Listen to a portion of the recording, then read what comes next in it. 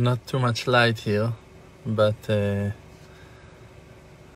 like we're always saying, we need to find the light that comes from within.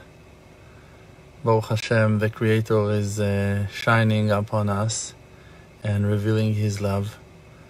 In every time that you sense that you have more faith, that you understand something about holiness, purity, when you read from the Torah, or that you find it in your life, that you believe in Hashem, that you have a spiritual connection to the Creator, you should remember the holy verse that is said and described the faith of Abraham, our father, that he believed in Hashem. It's written, Vaya'amen b'Hashem, that Abraham believed in Hashem, Vaychashveha-lo litzdaka, and it was considered for him as charity.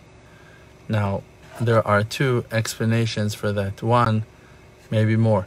So one is that Hashem saw, the Creator, He saw that Abraham believed in Him before Abraham was obligated to faith, because the Torah that obligates us to believe in God was not given yet in the days of Abraham, only in the days of his great-great-grandchildren's.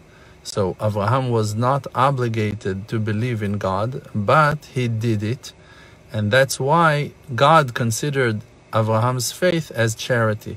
It was kind of an act of grace of Abraham to believe in Hashem. Voluntarily, he believed. That's one.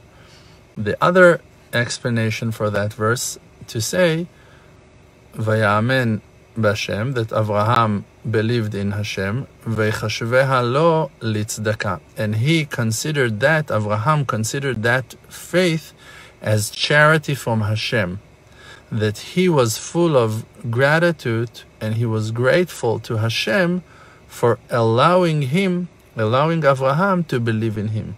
He depended his faith on Hashem's kindness to show his face to him, to Abraham. Like that King David said to Hashem, Ata tomich gorali, you supported my destiny.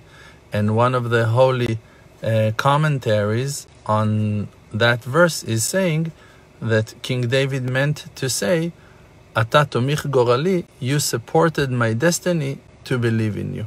That we can see that clearly, that Hashem Himself is showing His face to us, and by that we see the grace and kindness of the Creator to allow us to see Him. When Moshe Rabbeinu, the main father and holy role model for all prophets ever exist, heard that Hashem said, in that day I'm going to hide my face from you, in the Holy Torah it's written, Bayom hahu haster astir panai, I will hide and I will hide. It's written twice, haster astir, I'm going to hide and I'm going to hide. So it's written on Moshe that he fell on his face, he fainted, he didn't know what to do with that thing that Hashem said. Why? Because Hashem said that He will hide His face from us, but He did not say just, I'm going to hide my face from you. He said it twice. Means the meaning of what Hashem said was, I'm going to hide the fact that I'm hiding from you. I'm going to hide my face from you, but I'm also going to hide that fact from you. When you know that someone is hiding, you still have the urge, the desire to go and look for him. But if he's hiding the fact that he's hiding, you're never going to look for him anymore. And that's why Moshe fell on his face and fainted. Because he realized the risk that Hashem might hide from us, from His children, that He is hiding. And then they just going to, in a most horrible, secular way, just not going to even think about looking for Him and not seeking for God.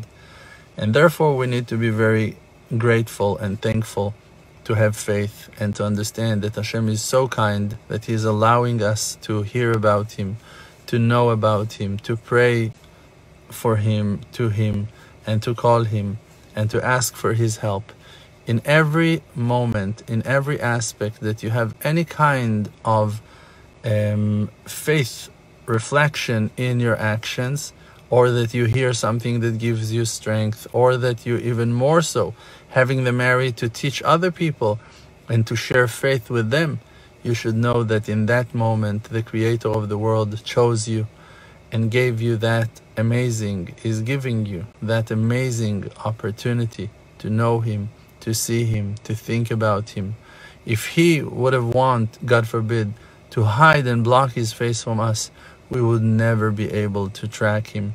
Think about all the poor, crazy people who thinks to themselves that they believe in God, but for them God is a cruel leader, is someone that you need to kill for His closeness. It's someone that is like, you know, like a cruel person with bad attributes, that imagine to himself that that is God.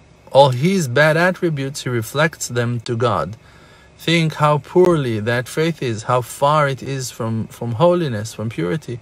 So think about how lucky you are that you believe in Hashem, and you believe in the Creator, the Maker of the universe, and you believe in His mercy and in His kindness and His unconditional love, that He loves and loves and loves, and that we have faith that the Creator will shine upon us with His great light in the building of the third temple that will be built in the Temple Mount, in the holy city of Yerushalayim, in the holy land of Israel, with all 70 nations standing together, united and bonded with bonds and ties of love, endless amounts of appreciation and honor and mutual respect.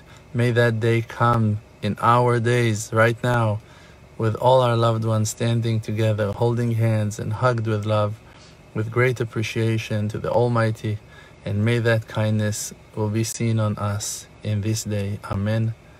Ken Yehi Ratzon. Bless you.